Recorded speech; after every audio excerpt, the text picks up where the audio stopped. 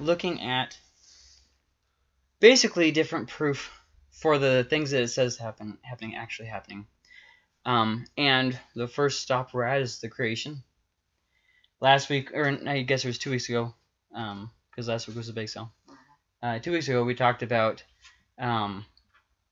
we talked about the possibility of evolution, since it's such a big thing. And we basically came to the conclusion that the Bible allows for it to have happened or for it to not have happened. It really doesn't clarify, and it doesn't make you a non-Christian if you believe in evolution, and it doesn't make you anything else if you don't believe in evolution. It's fine. Like, you can believe in whichever. There's not definitive scientific proof as to whether evolution is real or not, and there's not definitive biblical claim whether it's true or not.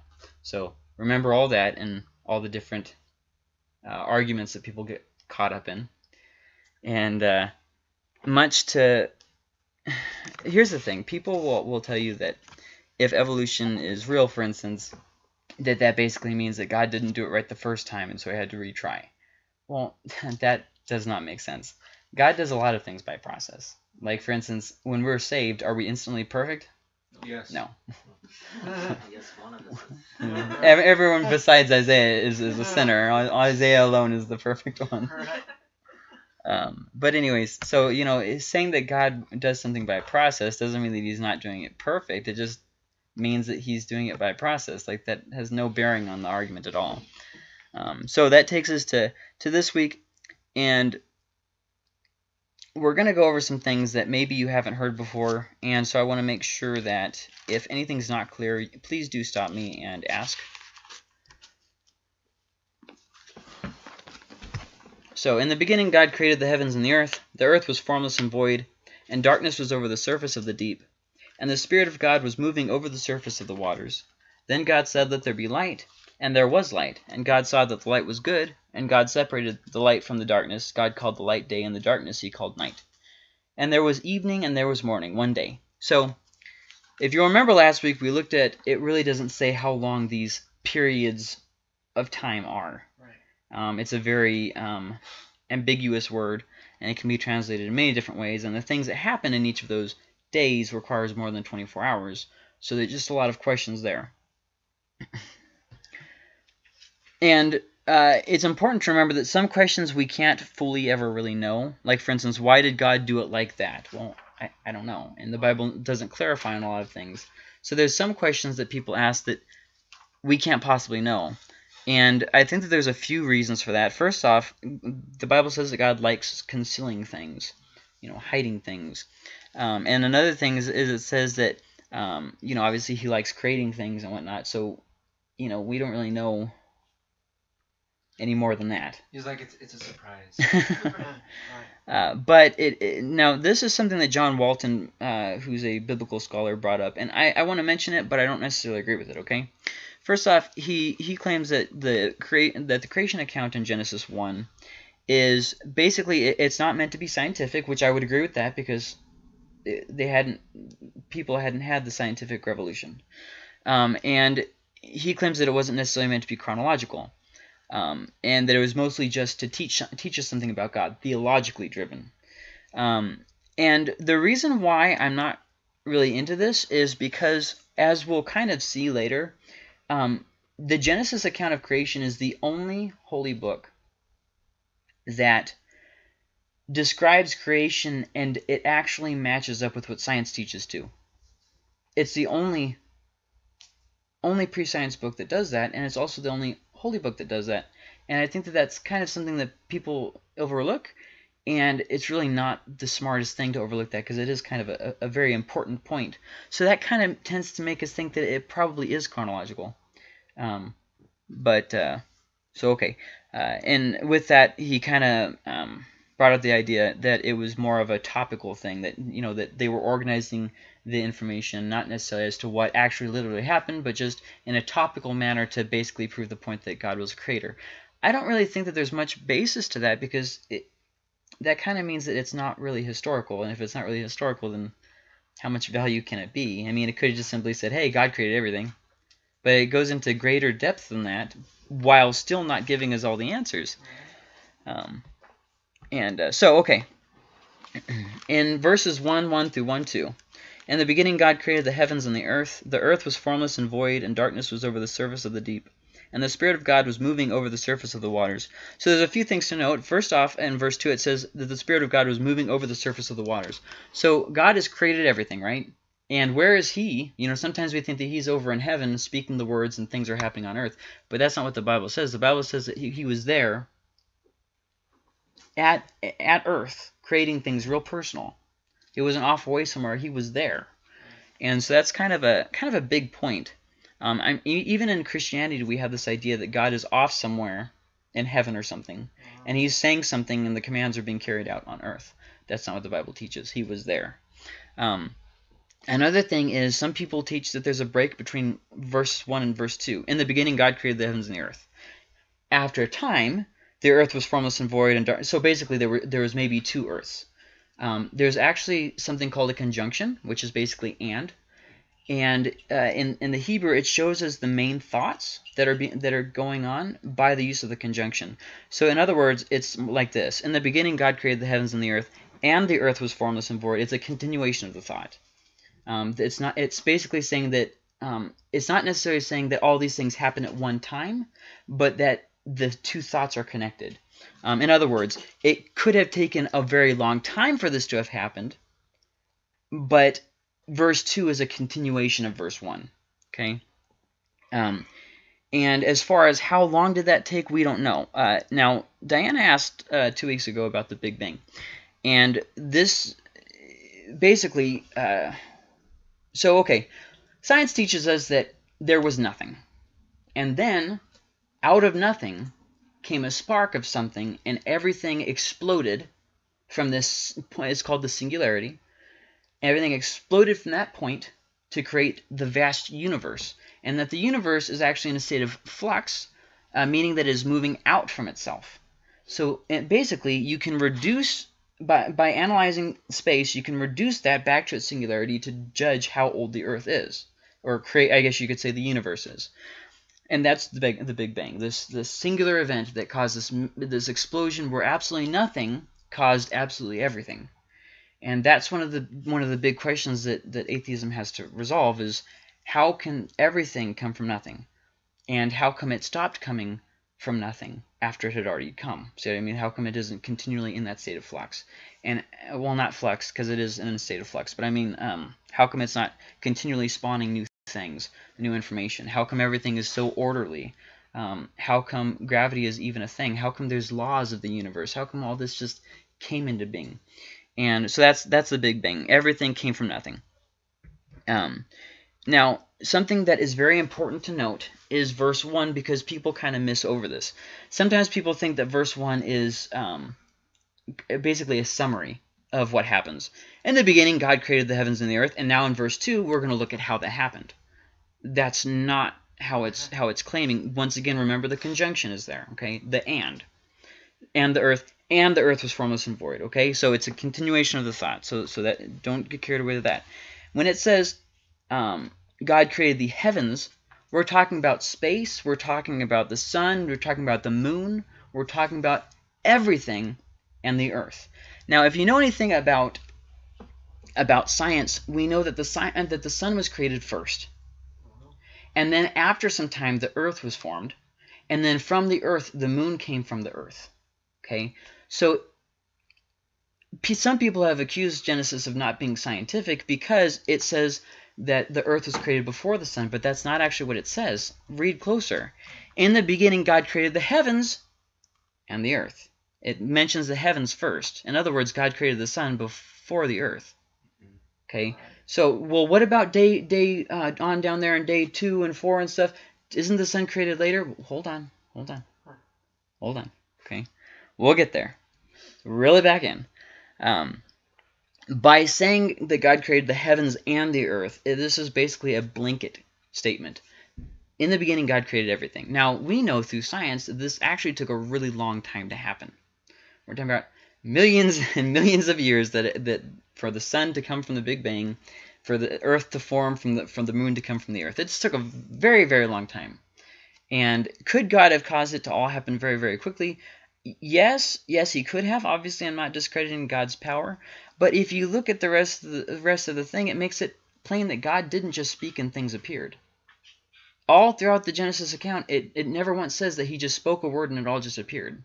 You know, he says, let the earth produce plants, and then the earth produced plants. It didn't say that it just appeared out of nothing. He always does this little process of everything, and then for that matter, he took 6 days to do it. Obviously, he could have just spoken, everything could have appeared in one moment, but that's not what Genesis teaches. Sometimes people think, well, if I don't believe that God instantaneously created everything just in the moment, then I am discrediting God. You're not discrediting God if God himself said that he didn't do it that quickly. Now, why didn't he do it that quickly? Once again, this is one of those questions we don't know the answer to. God does things in his own time, and that's just how he works. There's a lot of things that we really, really, really wish that God would just do and get it over with, but he doesn't. Why would creation be any different than that? So the idea here is that God created everything, the entire universe, so it skips over massive amounts of time in a single verse. Kind of an important point there. So then we get to verse 2. It says, "The earth was formless and void, and darkness was over the surface of the deep, and the Spirit of God was moving over the surface of the waters." Now, at this point, there's already water on the earth. There's a little bit of debate scientifically as to where the water came from. Some people think that it was here all along. Some people think that it wasn't and it was brought in by asteroids. Some people think that it was the Earth created its own through the process of it. We do know that the earliest Earth was uninhabitable. It was basically a smoldering ball, very uninhabitable. And this, you're going to find that the Bible says the exact same thing. Once again, science and the Bible really do agree, and it's very interesting how people keep trying to make the Bible say something that it doesn't say. So ultimately, the Bible doesn't say where the water came from. It's just at verse 2, the water's already there. So once again, this is skipped over massive amounts of time. And however the water came there, regardless of whether it was from asteroids or from another source, it really doesn't matter. Well, another thought is that it's from the solar nebula. Now, that you might be like me and say, well, what the heck is a solar nebula? Basically, sun go boom boom, Earth come, gas is it's just out there, okay? And this gas has water that collects on the Earth. That's a simplified version. Right. And if you want a more complicated version, there's a lot of scientists out there who've written lots of papers about it. You can go read them. But the moral of the story being, the Bible doesn't really clarify this. The Bible doesn't mention a lot of things because it's not important for the message of the Bible. Another thing the Bible doesn't really talk about is dinosaurs. As far as we can tell, there is no mention of dinosaurs anywhere in the Bible. It says giant creatures, but... Right, but the word that's used there is used in other places that we can translate as, sometimes it's alligator or crocodile, sometimes it's hippo, and sometimes it's whale. And so we shouldn't take one word and say, okay, because this word is used here, when it's used in other places in the Bible to talk about alligators and hippos and those kinds of things, to then say it's talking about a dinosaur, when there's really no reason to translate like that. And the reason why the Bible doesn't talk about dinosaurs is because it's not relevant to us. It's cool to know about dinosaurs, but it's not relevant to us. It doesn't affect us. The message of the Bible is not, here's a complete history of everything. Can you take care of that? Here's a complete history of everything. The purpose of the Bible is to teach. I'll just wait. Hi, we're here to crash the party. Melissa. I know, it's Jim.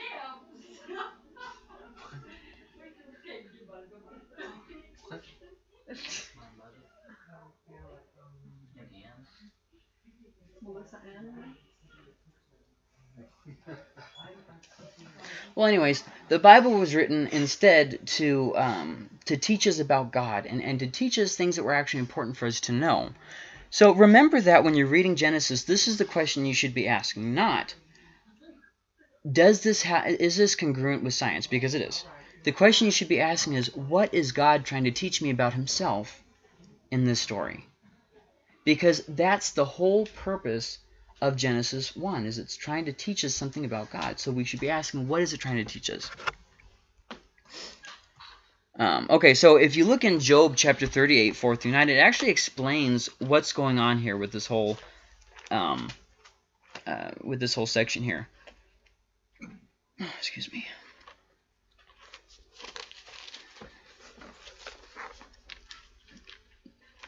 If I can ever find Job. Where'd you go, Job? Behind Psalms. Uh-huh. Right behind Psalms. Oh my gosh. Oh my gosh. You know, like the pages or something?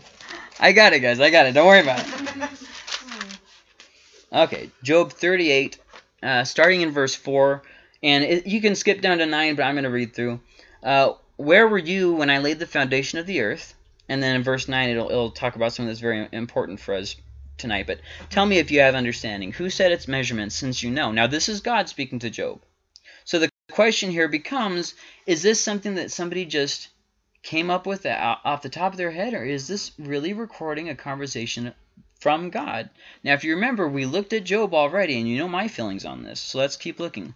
Or who stretched the line on it? On what were its bases sunk, or who laid its cornerstone? When the morning stars sang, and all the sons of God shouted for joy? Or who enclosed the sea with doors when bursting forth it went out from the womb? When I made a cloud its garment, and thick darkness its swaddling band. That's the part that I want you guys to pay attention. When I made a cloud its garment, and thick darkness its swaddling band. The Bible, by its own testament, says that when God first created the earth, there was a thick cloud that covered it. And this thick cloud stopped the sun from reaching the earth. Okay? It was just this thick darkness that covered it. And when the Bible talks about it being formless and void, it's talking about this. And if you keep reading, it says, and darkness was over the surface of the deep. Well, what caused this darkness? Well, Job just said, there was this thick cloud that covered the earth. Now, some people will tell you that there was no rain in the early earth, that the flood was the first time it rained. That's not what it says. If whoever told you that was just straight up lying. That's impossible scientifically anyways. Another thing that they'll teach you is that there was this canopy that was over the earth. That's just nonsense. Don't listen to people who say those kinds of things. The Bible never once teaches those things. We'll look at them once a bit. Don't get carried away here. Okay. So there were thick clouds. And then another point, if you want to read, I'm not going to read it there, but in chapter 38, verse 11, it talks about how God said other things besides the things that are mentioned in Genesis 1. It says in Job 38:11 that God told the water, go here and no further. But that talking is not recorded in Genesis. So we know that Genesis 1 doesn't record everything that God did in creation. Okay, there were things that he said and things that he did that are not here. Okay, remember that. Okay, so here's a typical breakdown of how Genesis 1 has been dealt with. The first 3 days have been kind of like seen as building the room, okay, setting things up for the creation. And then the second, third days, day 4, 5, and 6, have been basically adding the furnishings to the room or filling the earth. Okay. Now this is somewhat misleading because everything was created. Let me reword that. All the earth and the universe was created on day 1. Okay, so it's a little bit misleading. However, it would be more accurate to say that in the first 3 days God gave purpose to the creation. That's a little bit different. Okay, so let me kind of go for it, and we'll go through verse 5 here. Then God said, let there be light, and there was light. Now we already know that the sun was created on day 1. At the beginning, in verse 1, it says here, in the beginning God created the heavens. So that kind of leads us with a little bit of a problem here. And for that, hold on. Then God said, let there be light, and there was light. God saw that the light was good, and God separated the light from the darkness. God called the light day, and the darkness he called night. And there was evening and there was morning one day. So this light didn't just appear. It came from one source. That one source was, of course, the sun. Because it says, let there be light and let there be day and night. So in other words, the planet is revolving, and God is causing this light that did not come from him. Right. God is not emanating the light from himself, and it is not coming from something else. It says very, very clearly here, God called the light day, and the darkness he called night, which means that it was coming from one source, that one source being the sun. Right? You look in the sky, you know it's the sun. You don't have to be told this.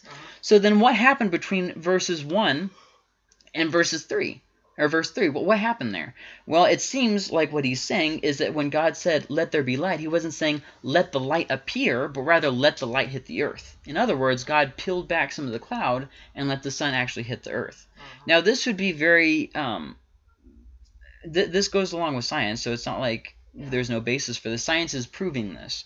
So if you wonder how should we translate this, well, science is kind of helping us walk along with it.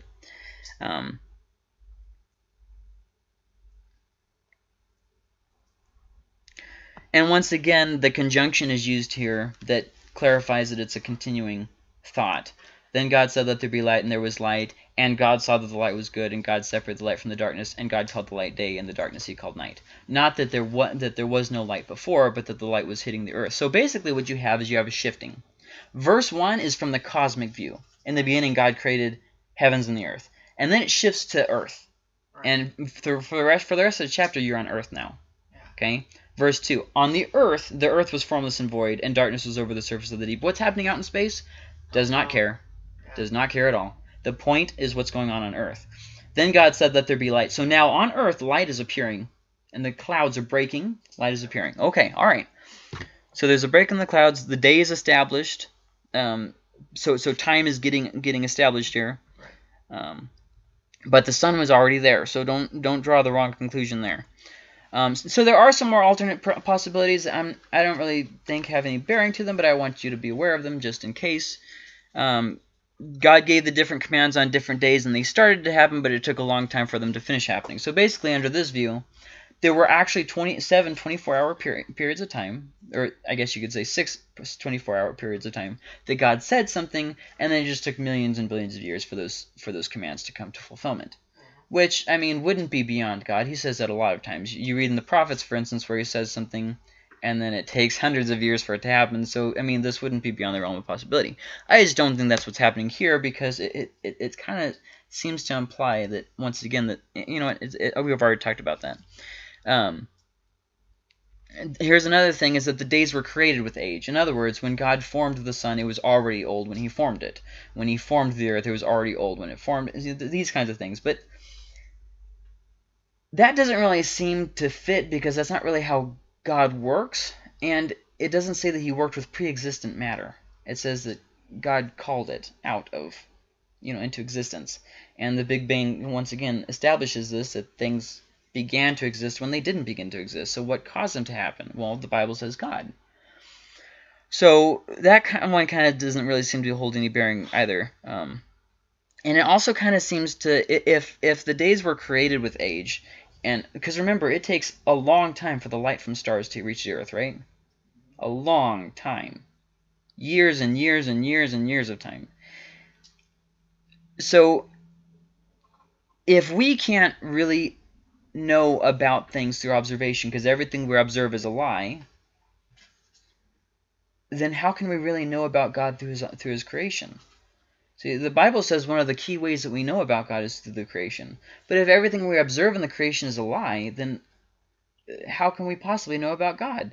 That means God has made himself so hidden that we can't really know him, which means that his word lies when it says we can know him by his word, by his creation. See, that doesn't make sense. But if it is how it is observed, then we can actually know who God is. And then another quote, which once again I've already said that I definitely do not agree with it, is that the events were rearranged. I do not believe that at all. I believe that Genesis 1 is a literal, chronological account of what God did. And I think that that takes a lot of faith to believe that, but honestly, I believe that science agrees with it too. So I think that it doesn't require quite as much faith as saying that everything just began to exist from nothing, for no reason, without God. I mean, that doesn't really make sense. So, just a few more things and then we'll stop. How old is the earth? This is a thing that goes on and on and on and on. We can date things, and our dating shows that it is billions of years old. So there's that. And then there's the issue of how long things take. Like where it says that God caused plants to grow. It takes a while for a seed to germinate and then grow. Anybody who's ever farmed will tell you it takes time. So there's that. Another thing is it takes time for the heavy elements to be on Earth from the sun. That takes a long time for that to happen. And the sun has to be so old for that actually to begin to happen. Remember when we were looking at the creation before, I brought this point up. That the sun has to be a certain age before heavy elements can form. And so seems how the heavy elements have formed on Earth, that would mean that the sun would have to be a certain age. See what I mean? And then we're seeing this process repeated in outer space. It's not like we live in a vacuum where all that exists is the Earth. We can analyze the rest of the universe, and we see the same thing happening over and over again. Now, this is what trips me out. What if God decides to raise up another Earth before this Earth is destroyed, in the end times? Right. That's going to be a trip if that happens. Now, we won't live to see that happen because space, it just takes too long to travel anywhere. But that would be a trip if God decided to do that because, wow.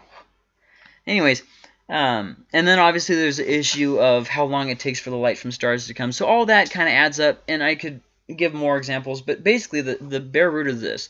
If we can know God through observing the world, and if what we observe is actually true, like he says it's true, then that would mean that the Earth is very, very old. We're talking about millions and millions of years old.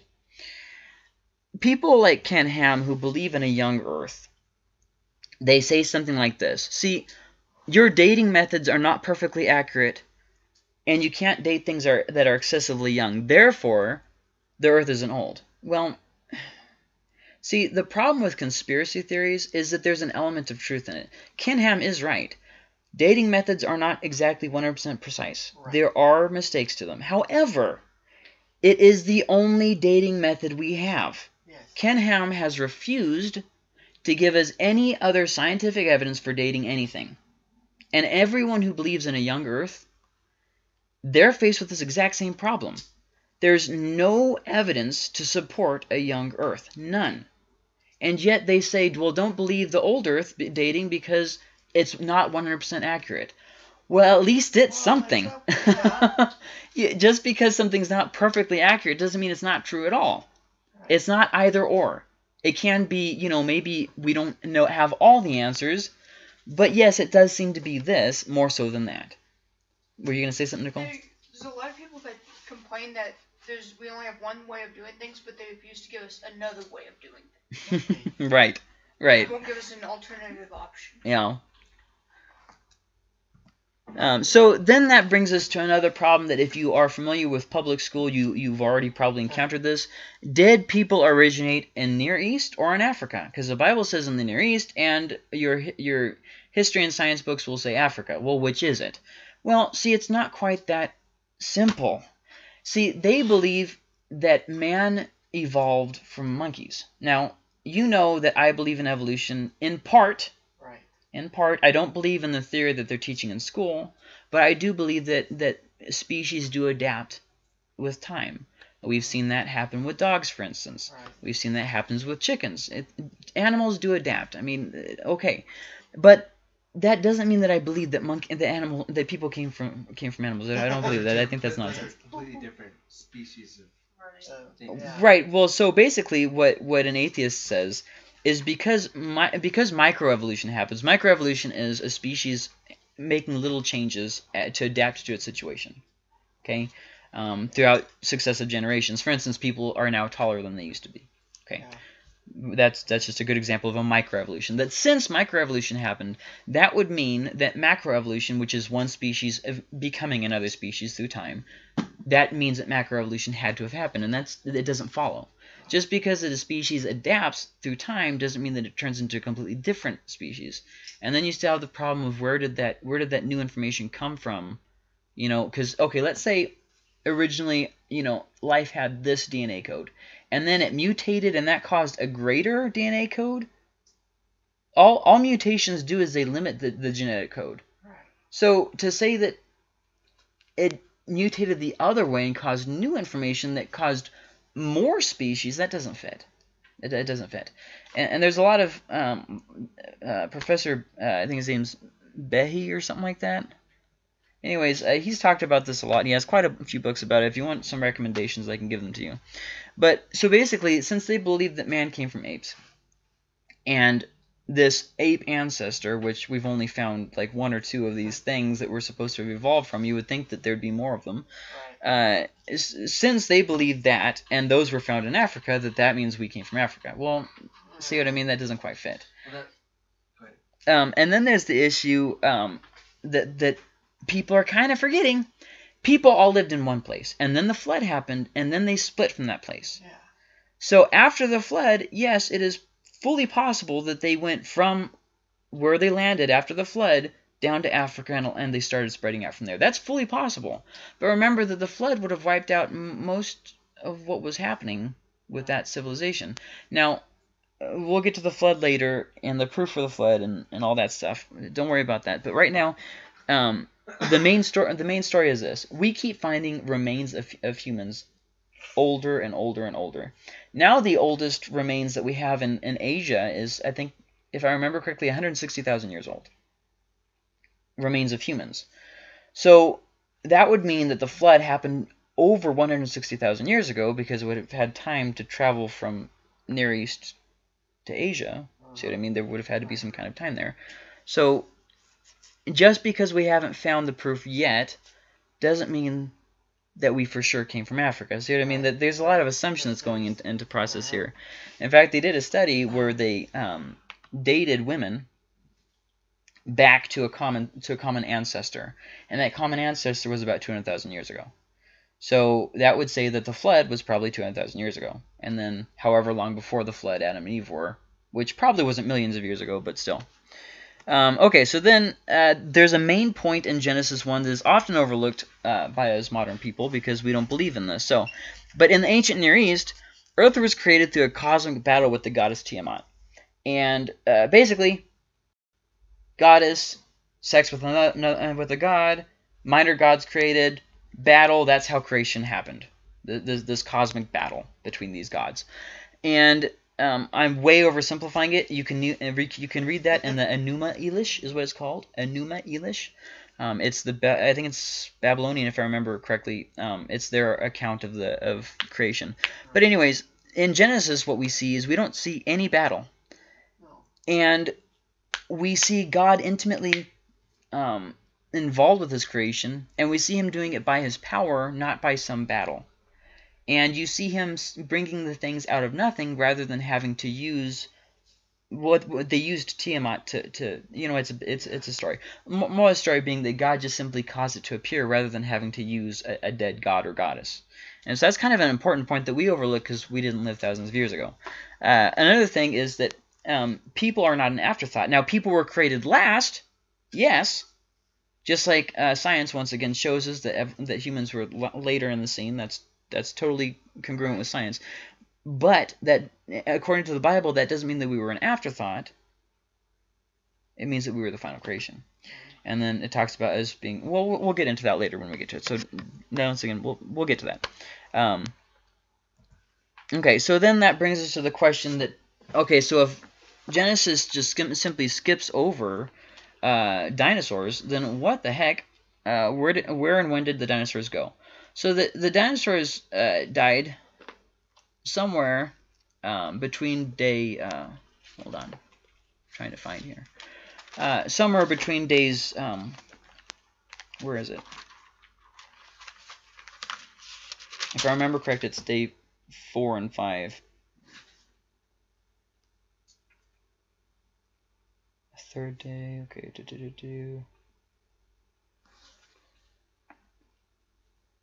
There's even a 4th day.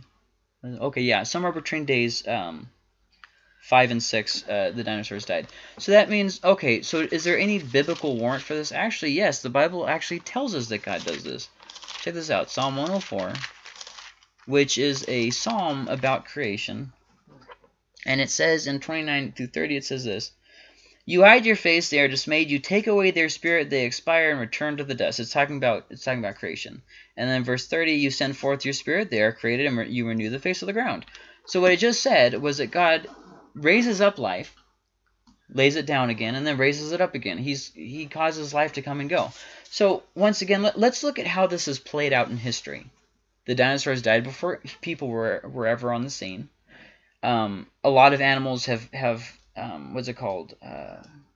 Become extinct. Even since the Ice Age, a lot of animals have gone extinct. You know, and the Earth has obviously had a lot of different weather fluctuations and whatnot. And so all this goes to show, yes, science definitely backs up this claim that the Bible makes, that God does raise up and put down again. So this is kind of an important point when we're talking about dinosaurs. Now, why did God cause the dinosaurs to die out before people? I don't know. Once again, there's often times that God doesn't tell us why. He doesn't even tell us that there were dinosaurs. So why would he bother telling us why he killed them? See what I mean? Which, once again, remember that God created the lion. So God created the creation with death in it. Okay, once again, because if he told Adam, hey, you're going to die if you do this, and God didn't, and Adam didn't know what death was, you see, that just doesn't fit. Yeah. So, okay. We're going to stop there. Yeah. Any questions? We kind of went over a lot of stuff.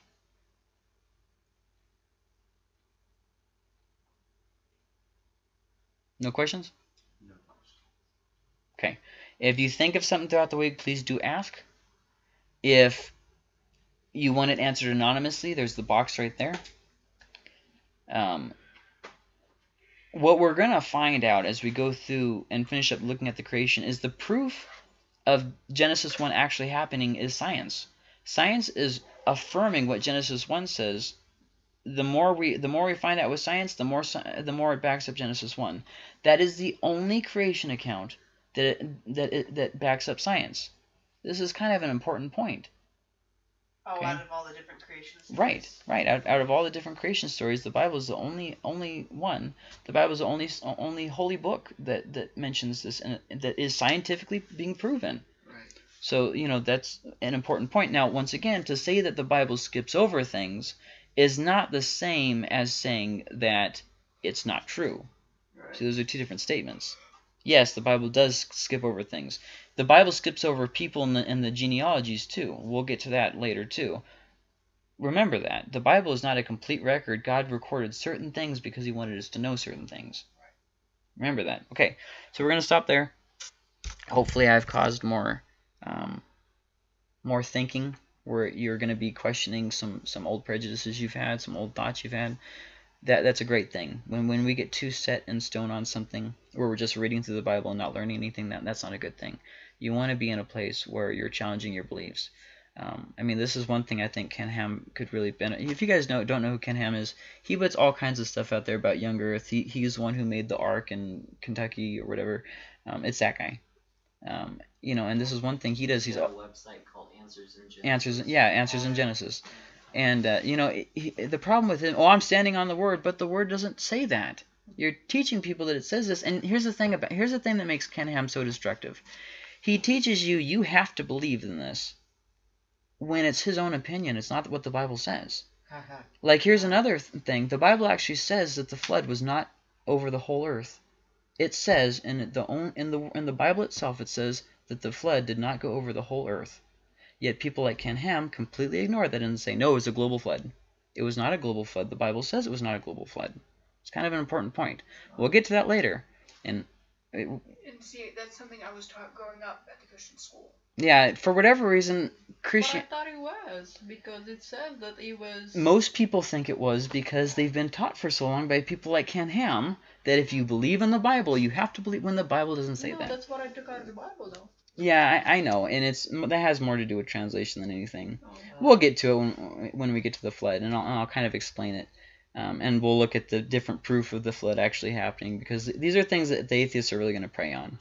You know, they're gonna prey on things that are mistranslated and mistaught for so long that they're just going to latch onto it. And it's like, well, no, if you actually read what the Bible really says, you know, we can stand in faith on these things. It's not blind faith, guys. This is proven. It's blind faith if you don't know. Like, for instance, if Jesus would have said, just believe that I rose from the dead, but there were no witnesses, that would have been blind faith. There were all kinds of witnesses. So, okay, so anyways, I'm getting rabbit trail here.